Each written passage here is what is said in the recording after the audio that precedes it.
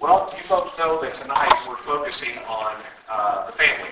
First Wednesday night of the month, we focus on missionaries. Second Wednesday night of the month, we focus on spiritual growth and spiritual gifts. The third Wednesday night, we focus on the family. And then the last one, we focus on prayer. And so tonight, let me do mention this to you because I know that this fits some of you and some of you it does not. But let me share something with you that I thought was very interesting. A buddy of mine went and heard a message one time from a pastor, and he sat there and he listened to the message, and the whole time he's listening to the message, he's thinking, I don't need to hear this. I know this. I have lived this in my faith, in my Christian life. I know all this. Why do I need to hear this again? It was the next day, he was at work, and a friend of his came up to him and said, man, I really need help with this. Can you help me with this? And it was the very message that he heard the Sunday night before. And so don't ever take it for granted, even though you may say, I know this or I don't need this, somebody needs this that you're going to be around.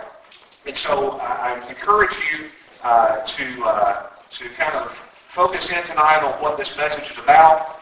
It's about relationships, and the title of it is simply Home is Where the Heart Is. And so we're going to be looking at some things tonight about the home, and I love talking about the home. I love talking about husbands and wives and children and relationships because the family is ordained by God. Marriage is ordained by God.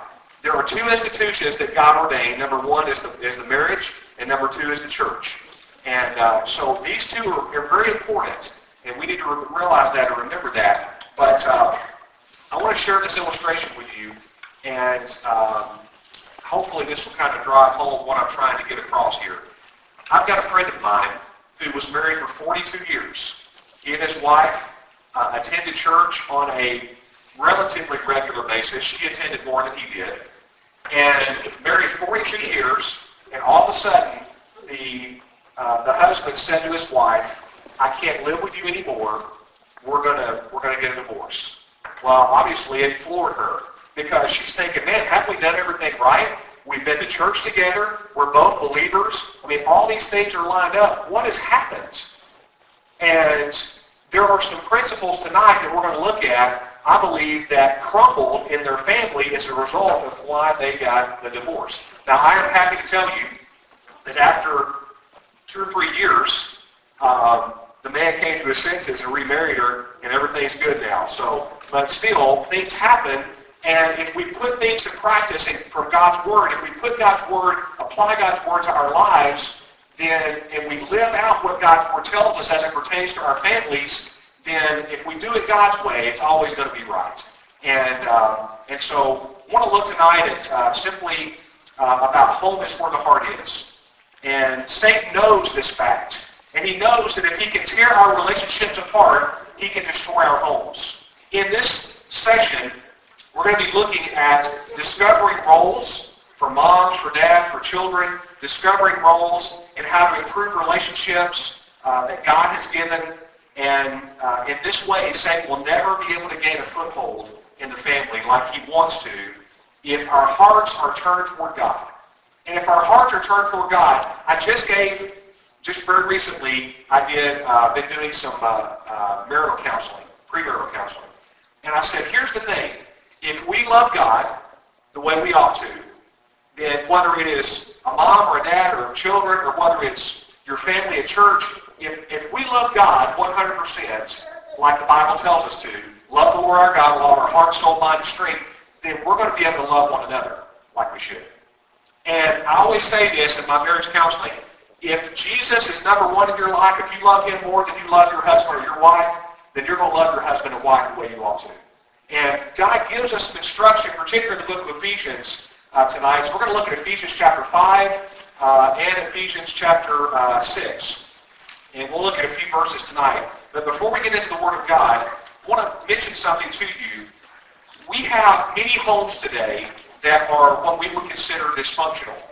Now, before someone gets their dander up and say, what do you mean dysfunctional families? What I mean by that is, if we are not following the Word of God and what God says, then our family is dysfunctional. If moms are taking the place of dads, dads are taking the place of moms, and the children are running the show, running the home, then it's a dysfunctional family. Because God gives us commands in His Word about how children are to behave, about how parents are to behave, about how husbands and wives are to behave as it relates to one another. So tonight we're going to be looking at some things. In Ephesians chapter 5, if you will, we're going to look at chapter 5, verses 18 through 21. Ephesians chapter 5, verses 18 through 21.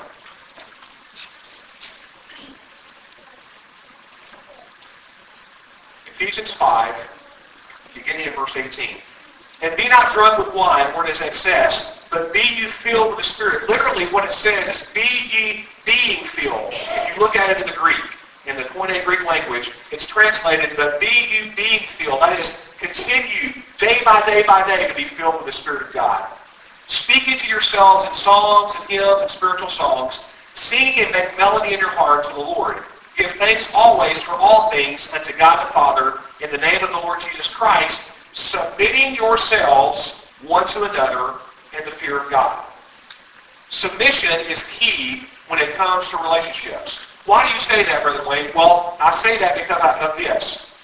So many times we let pride creep into our lives, whether you're a husband or wife or your child or whatever. That pride creeps in, and you allow that to control your behavior as it relates to your family. And I want to tell you what, folks, the Bible says we submit ourselves one to another in the fear of God.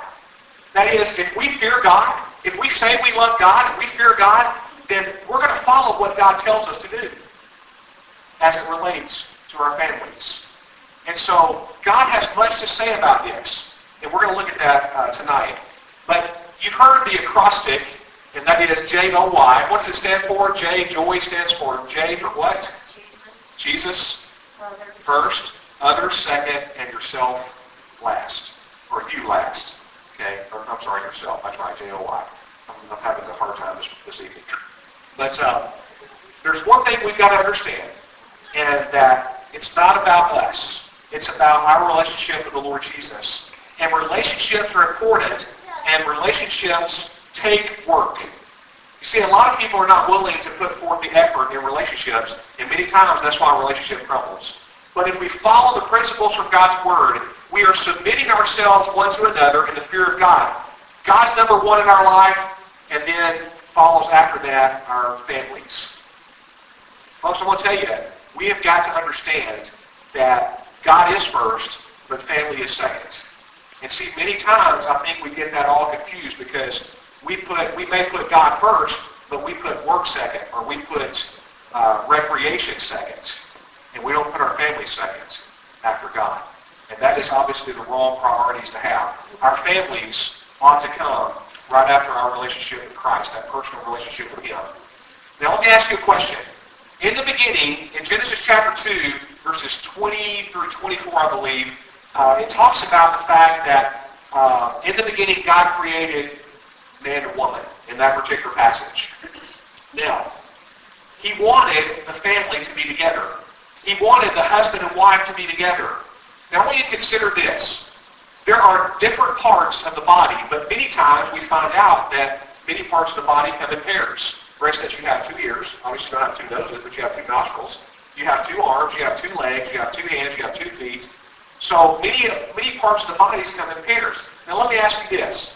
Let's say, I'm just going to give you an example because this kind of hits home. If you have 2 hands, or you have 2 arms, and this arm says, okay, I want to hold on to this, and this arm says, I want to hold on to this, and the 2 arms are not working together, one's going one direction, one's going the other, you really can't accomplish very much because you're always at odds with one another. But I believe God created man and woman to be together and to move together in a way that would be pleasing to God. And God gives us some examples in His Word about that. And so we're going to look at that in just a moment. Are we competitors or are we companions? As it relates to husbands and wives. Are we competitors or are we companions? I think many times we feel like that we're competitors in just about everything. I make more money than you make. Or the children love me more than they love you. And this goes on and on and on. And sometimes I feel like families, it's like this all the time. There's always fighting going on. And it feels like a competition. But God created us for companionship. He said it's not good that man would be alone. And so he created woman. And that they are companion. They're a helpmeet, the Bible says. And so, can two walk together except they be agreed, the Bible says? I don't think so, because the Bible says they can't. Can two walk together except they be agreed? One of the things we need to understand, folks, the Bible is very specific that we're not to be unequally yoked together with unbelievers. And it says that.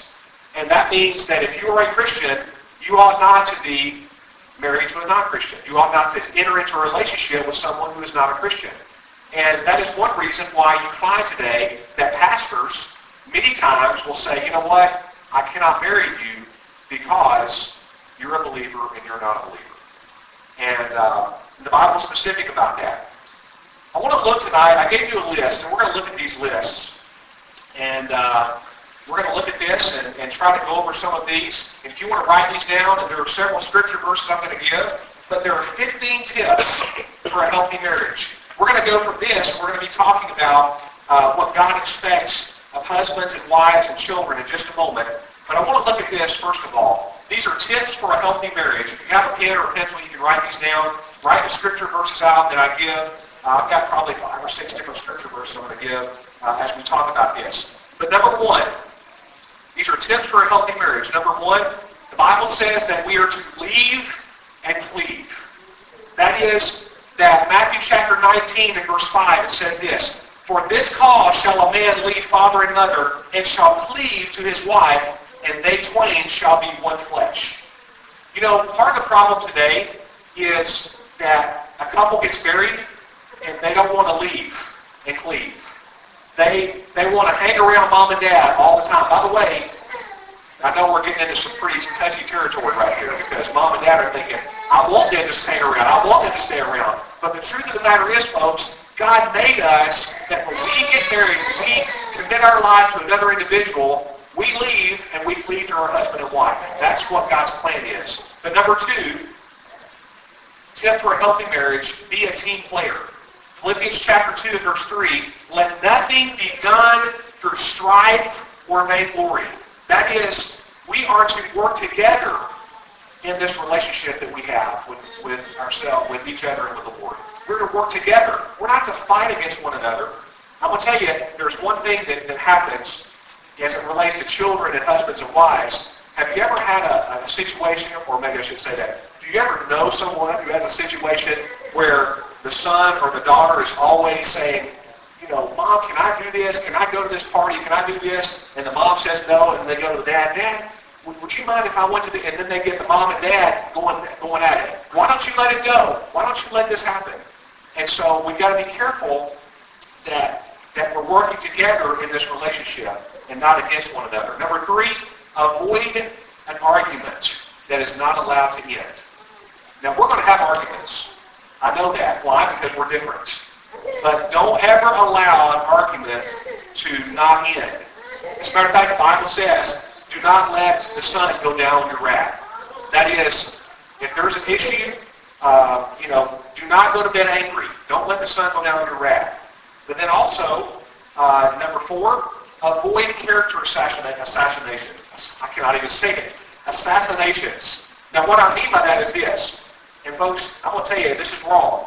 But I cannot tell you how many times I've heard preachers get up in the pulpit and bash their wives over and over and over again. I've heard it. Now, they were doing it in fun and in joking. But it doesn't matter if you're joking or not. You ought not to talk down about your wife. And vice versa. Ladies, you should not bash your husbands. Listen, you ought to love one another. You ought to say things that encourage one another, lift one another up. Because if you are always putting one another down, then that is not what God would have you to do. So, avoid character assassinations. That is, avoid times when you're putting down your spouse. Number five, look for and encourage the best in your spouse. You know, one of the things when my wife decided that, we felt like it was of the Lord and she wanted to pursue further her education. You know what? I was 100% for it. Matter of fact, I tried to encourage her as much as I could. Now, I don't know how much of an encouragement I was, but I tried to encourage her as much as I could. And I feel like that we need to encourage and bring out the best in that one that is your mate. But number 6, continue your courtship. Keep that love alive. My pawpaw, I think I may have told you this before, my pawpaw was old school. I mean, he was a very hard man, but he was a hard worker, and, you know, he did his best to take care of his family. But I remember my pawpaw saying in front of my mama one time, I was over at the house, I was probably about 5 or 6 years old, and I heard my mama say, Hollis, that was my pawpaw's name, Hollis, H.A. Crittenden. They call him H.A. all the time. And she said, Hollis, why don't you ever tell me you love me? And my pawpaw said, I told you the day we got married, and when I changed my mind, I'll let you know. And, you know, I mean, it's funny to think about that. But folks, seriously though, we need to cultivate our relationship with the Lord. You know, we need to keep that love alive. What happens when you come home and your husband or your wife, there's this constant battle. Every time you come home, you argue and you fuss and you fight. But then when the husband goes to work or the wife goes to work and they see somebody else at work that's always saying, oh, I feel so bad for you, and can I help you? And they begin to get involved emotionally with them, and guess what happens? There's unfaithfulness. And so keep that love alive in your home. Go on dates with your wife or your husband. Spend special times together. Make time during the week that you can spend time together. And I know today, listen, we have got, our world today is so busy that we don't have time to sneeze, much less spend time with our spouse, it seems like sometimes. But I'm going to tell you, you need to make time to spend time with them. So continue your courtship and keep your love alive. Number 7, I already mentioned, never go to bed angry. Ephesians chapter 4, verse 26. Let not the sun go down on your wrath. It's important that I know we're going to have disagreements. You're going to have husbands and wives that have disagreements sometime. And you're going to, you know, you're going to kind of go at it a little bit. I'm not talking about physical abuse. I'm talking about verbal stuff going on. And so, but the Bible says, do not let the sun go down on your wrath. That is, do not go to bed angry. It's important that we remember that. Also, number 8, talk things over freely and be open and honest. One of the things that causes, there are two major things that cause divorce today. Number 1 is communication, and number 2 is finances. Communication and finances. Learn to communicate with one another. Here's what happens. And this has happened. Matter of fact, I've counseled with couples, and they've told me this, and I know this, that this is to be true. You know, generally speaking, a man will come home and he does something, and he don't know what he's done, but he's done something, okay? And his wife is upset with him, and he don't know what he's done, and so he begins to go to her and say, what have I done? What can I do to make this right? I'm sorry, you know. And the wife's like, I don't want to talk about it. Don't talk to me right now. I don't want to talk about it. And what happens is, because that communication has broken up, then they both go to bed, and he's wondering what he's done, and she's still mad, and they wake up the next morning and they haven't settled what the situation is about. And so do not let the sun go down in wrath. Don't go to bed angry. Make sure that you settle whatever arguments or disagreements that you have before you go to bed. And then, let's see, where am I at? Okay, number 8. Oh, number 9. Cooperate and work together. That's very simple, very self-explanatory. But number 10, it's important, folks. Number 10, help each other grow spiritually. Help each other grow spiritually. God placed your husband and your wife in your life to be a helpmate, to be a help to you. Help each other grow spiritually. Read the Bible together. Guys, I'm going to tell you, this is your responsibility. The Bible is very specific that you are to be the head of the home. You are to lead that home for the Lord. And you need to be a help to your wife, and your wife needs to be a help to you. You read the Bible together. You pray together. You have that time alone together with the Lord. And guys, I'm going to tell you, there are men that I've heard that say, you know, I just don't feel comfortable praying in front of anybody. Well, you need to learn to be comfortable praying in front of your wife. You need to pray together. You've heard the old saying, a family that prays together stays together. I really believe that's true. So help each other grow. Number 11, Put grace in place. Give what each other needs, not necessarily what we think they want. Isn't that what Jesus did for us? Jesus gave us not what we deserved. He gave us what we needed. We needed grace. We needed mercy. And that's what he extended to us. And we need to learn to do the same thing with those of our spouses. Put grace in place. I want to mention a story to you, a very simple story, but it's one that I've remembered for the last 20 years. Brother Wayne Wagner told this story, and he actually told it at a senior saints meeting over in Ashland City about 20 years ago. And what Brother Wayne said was, he said, there was a young man by the name of, I think he said his name was John, if I'm not mistaken. The name really is irrelevant because the story's going to be the same. But little Johnny, every day would come over to Mr. Wilson's house, and he would borrow a baseball glove because the kids love to go to the park and they love to play baseball together. And so little Johnny would go over and borrow the glove, didn't have his own glove, very poor. And so anyway, it became winter time. Obviously, they're not out there playing baseball in the winter. But Johnny and a friend of his are walking down the sidewalk. I'm trying to picture a place. It'd probably be like downtown Clarksville because there were sidewalks and things like that. And so Johnny and his friend look, and they see Mr. Wilson coming down the walkway. And, of course, there's snow on the ground. And so Johnny and his friend decide, you know what, we're going to ball up some snowballs. We're going to hit Mr. Wilson when he walks by. And so these are your kids being kids. They reach down and they get the snowballs. And what they didn't know was Johnny picked up a snowball, and inside it was a rock. And so he had patted it, didn't realize a rock was in there. And so as Mr. Wilson walked by, they're behind him, and both of them just chunked the ball. Johnny's hit Mr. Wilson in the back of the head. Obviously, the snow smashed, and then the rock hit the back of his head, so it hurt pretty good. Well, Mr. Wilson turns around to look to find out what who did it, and he saw in the corner of his eye Johnny and this other boy running behind a tree.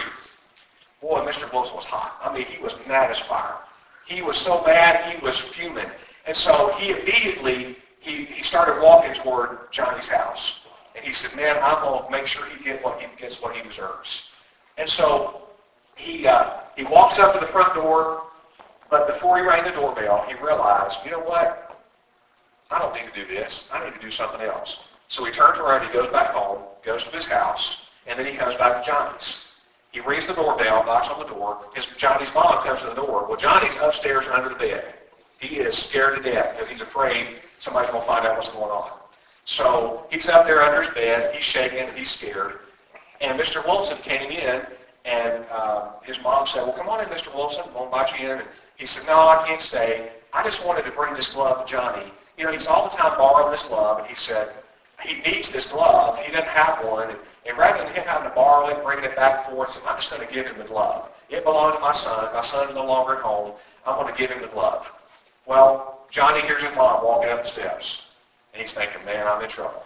And she opens the door and said, hey, guess what? Mr. Wilson just came by, and he gave you the glove. And so Johnny immediately begins to cry. And he runs out of the room and runs down the steps with the glove in his hand. And he runs over to Mr. Wilson's house. He rings the doorbell, sobbing, crying. Mr. Wilson comes to the door. He said, Mr. Wilson, I don't deserve this. I can't take this because I'm the one that threw that snowball. And Mr. Wilson began to say this, Johnny, I know what you did. I know that you don't deserve it, but you needed it. And then he said this, that's the same way Jesus was with us. We deserved hell. We deserved punishment. But through his grace, he gave us what we didn't deserve.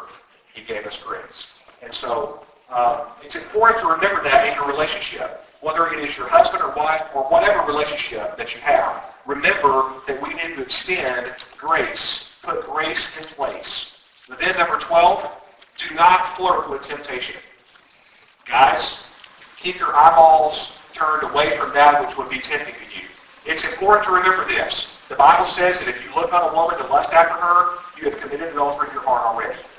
So it's important not just the things that you do, it's important the thoughts that you have. If you even think that hatred towards someone in your heart is just like murder, is what God says. So it's important what you think just as much as what you do. As a man thinks in his heart, so is he, the Bible says. So when it comes to temptation, keep away from temptation. By the way, ladies, it involves you too, because ladies are tempted just like men are. And so it's important to remember, do not flirt with temptation. If you've got a coworker and it seems like they're trying to come on to you, you get out of Dodge. You don't stay around. You distance yourself from them. You do not put yourself in a position where there is temptation and where there is a chance that you will fall into sin. So do not flirt with temptation. Number 13, pray together. I cannot stress this enough. Pray together. The Bible commands us to pray over and over and over and over again. But especially, even in your relationships, learn what it means to pray together. Number 14, keep Christ in the center of your home. I was reading an interesting story the other day, and matter of fact, Steve Trail, he's a pastor friend of mine, pastor down in Dothan, Alabama, and he was telling this story about a young man that was in the neighborhood, and this lady, this elderly lady, had walked out of the grocery store, and this young man, very nicely dressed, clean haircut, he walks out of the grocery store. Well, the lady stumbles, and she drops her groceries all over the ground. And the bag rips open, and she's trying to get down, but she can't quite get down to the ground and pick everything up. And so this young man walks over, and he said, "Ma'am, let me help you." He goes into the store, he gets some more grocery bags. He comes out and begins to load everything into the bags. And the lady was so impressed. She said, "Young man," she said, "how did you turn in to be such a young man, such a good young man like you are?" And he said, "Well, when I was young, I had a drug problem." And she said, "What? You had a drug problem? Is that why you're the way you are now?"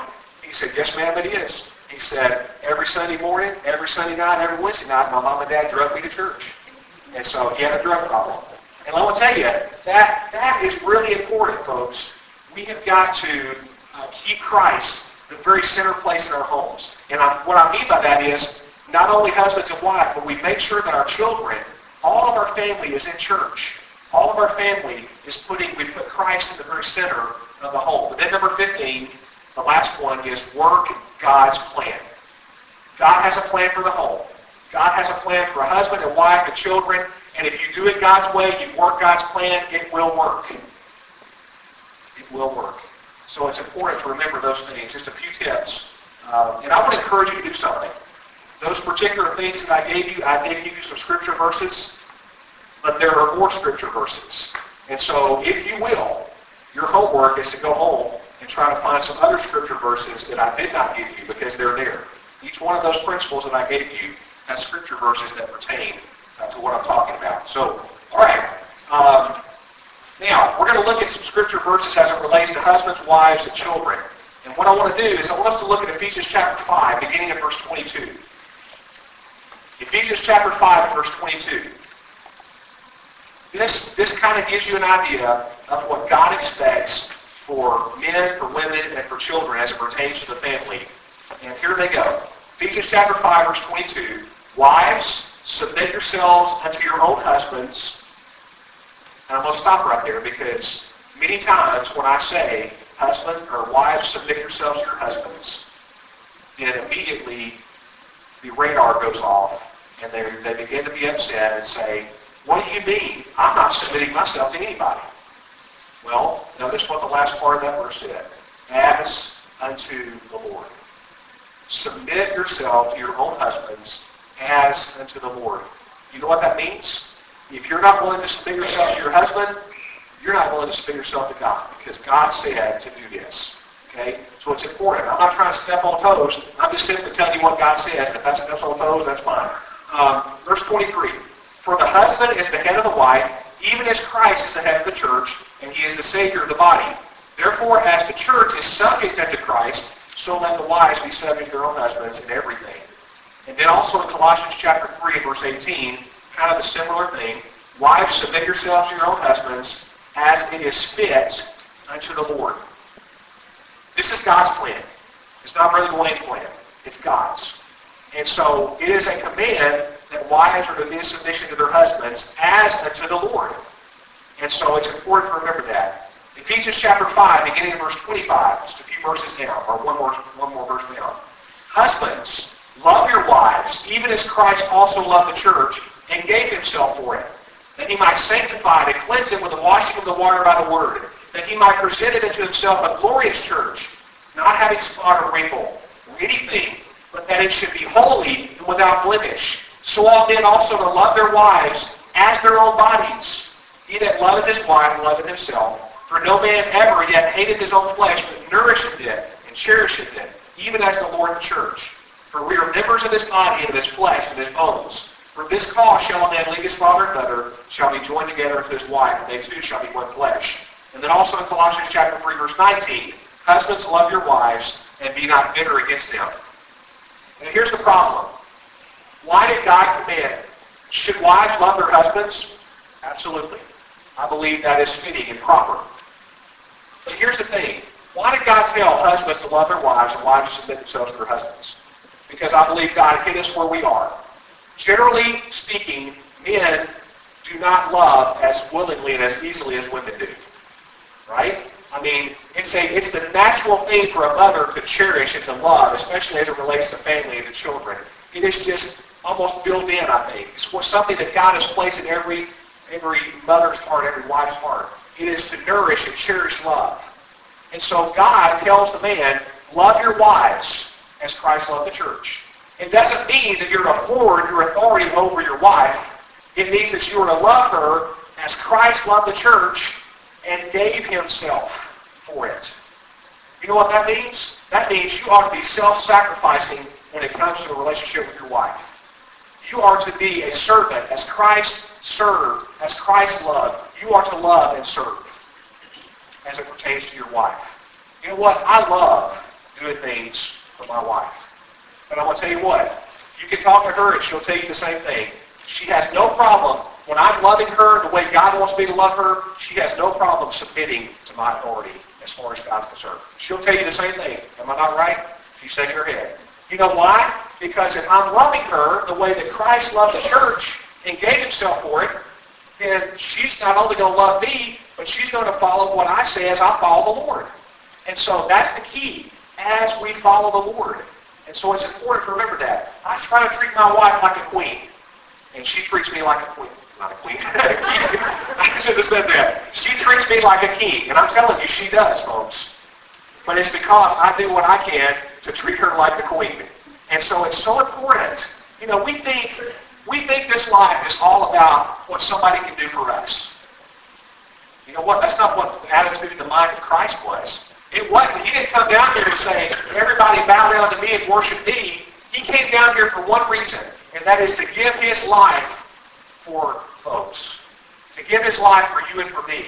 To become that servant. And so, you know what? With leadership comes tremendous responsibility. And we need to remember that. Husbands, love your wives as Christ loved the church. Wives, submit yourselves to your husbands as unto the Lord. But also, when we're talking about children, Ephesians chapter 6, beginning in verse 1. Children, obey your parents in the Lord, for this is right. Honor thy father and thy mother, which is the first commandment with promise, that it may be well with thee, and that thou mayest live long upon the earth. I remember, I think it may have been my home pastor, Brother Jack Rollins, was up preaching one day, and he had just witnessed before the service, he witnessed a child in the church service disrespecting his mom and dad. And I'm going to tell you, my pastor, he was as loving a preacher as I've ever known, and I'm going to tell you, he was as to the point as a preacher will ever be.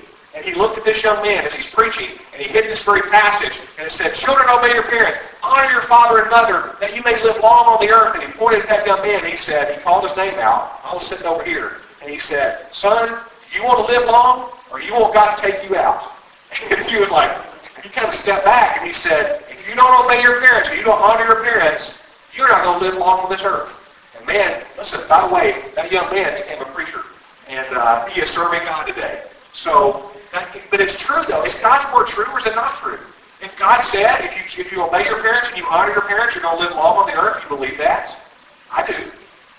I have seen case after case after case that was the way it was. I remember there was an elderly lady that went to church with us when I was growing up. Her name was, let me think. Oh my goodness, what was her name? Miss Reeves.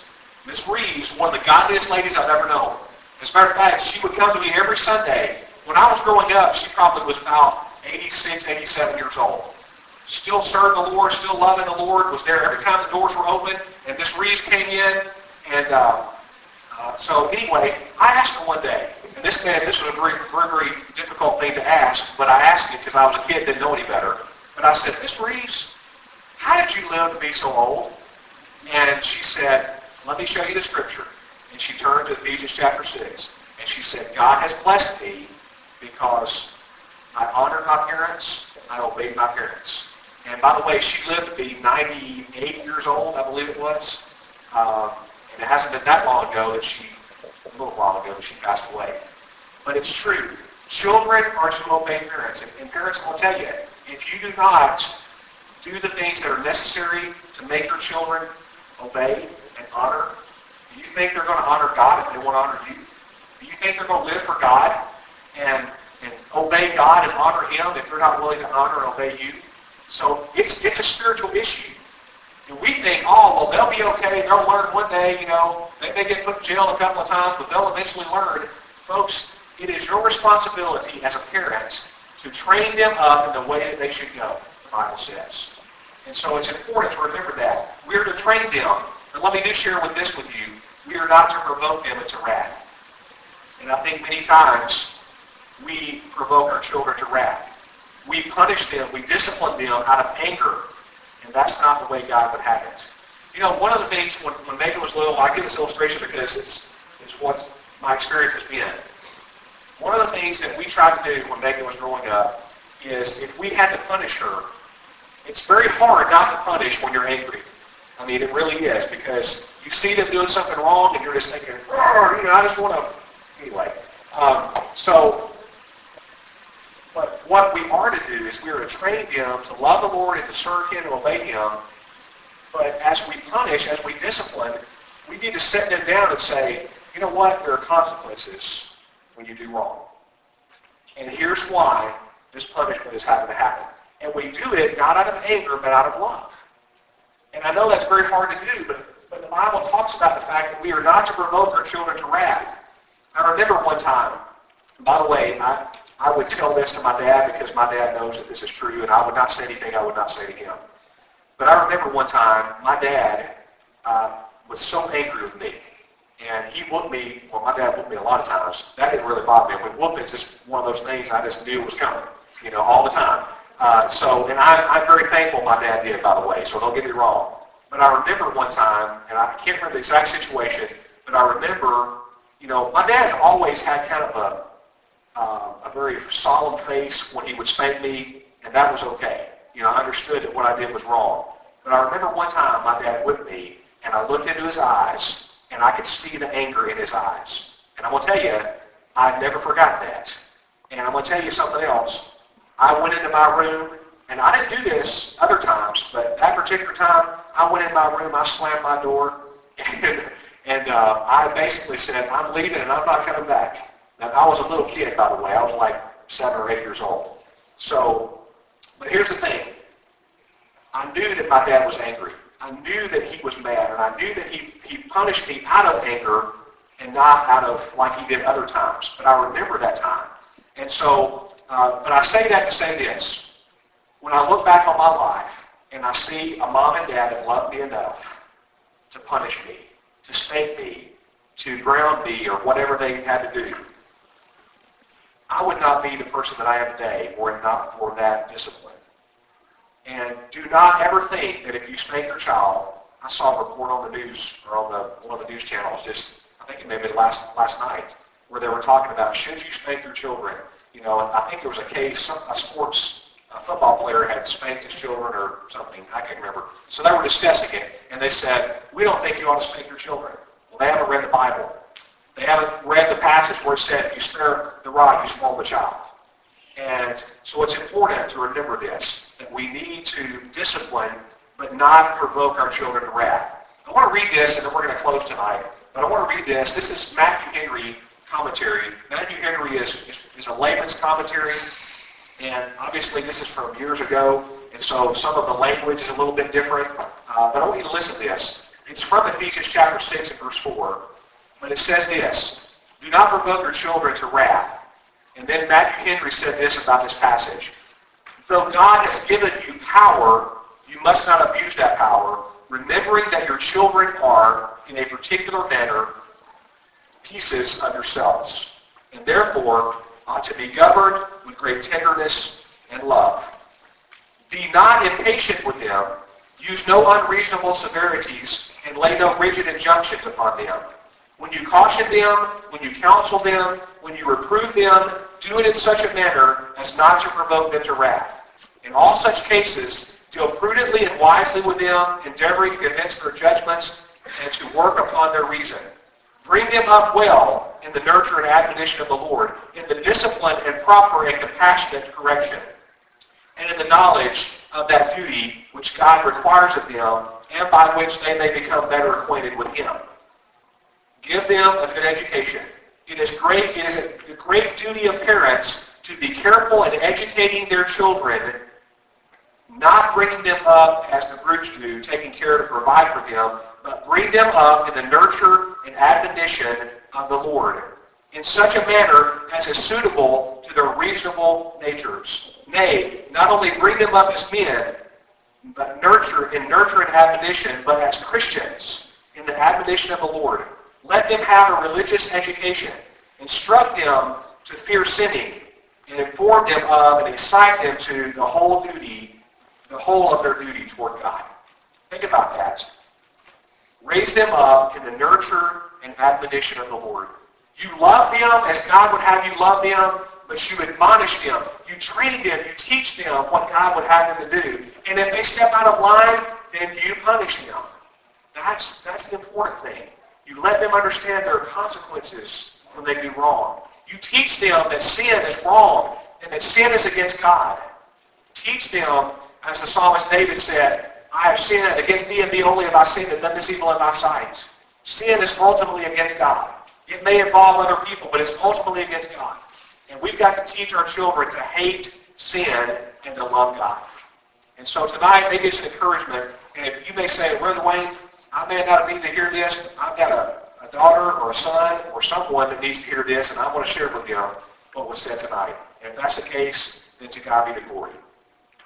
Folks, it's important that our relationships are God-driven, that we seek His Word for counsel, that we look into the Word of God, and if God says it, then we follow it. If God says not to, then we don't follow it, as it pertains to our families, our children, our wives, our husbands, our families.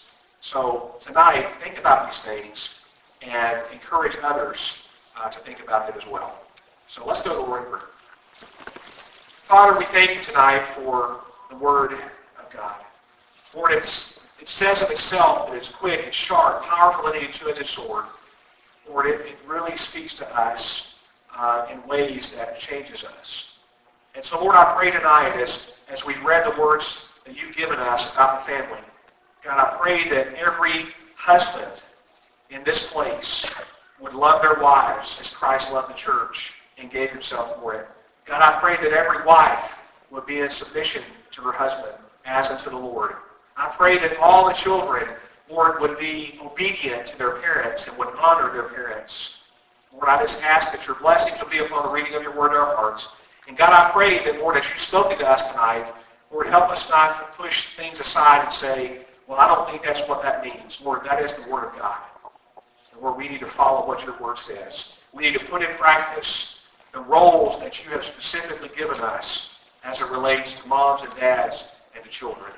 So God, encourage us, strengthen us, help us to be what we need to be for you. Equip us and give us what we need to live our lives the very best we can for you. We pray all these things in Jesus' name. Brother Dwayne, real quick Yes. announcement. Just a reminder to everybody that on Saturday night, we'll be showing a movie outside at 7:30 p.m.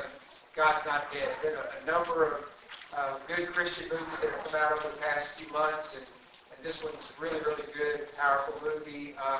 So this is something new for us to show it outside.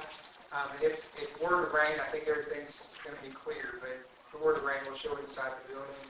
But a great opportunity to invite family and friends to come and see the movie. The movie has a powerful message, and it's going to be really good. If anybody is able to help out about an hour beforehand, about 6:30, we're going to pop popcorn and kind of get things ready for snacks and stuff like that. So, And invite folks.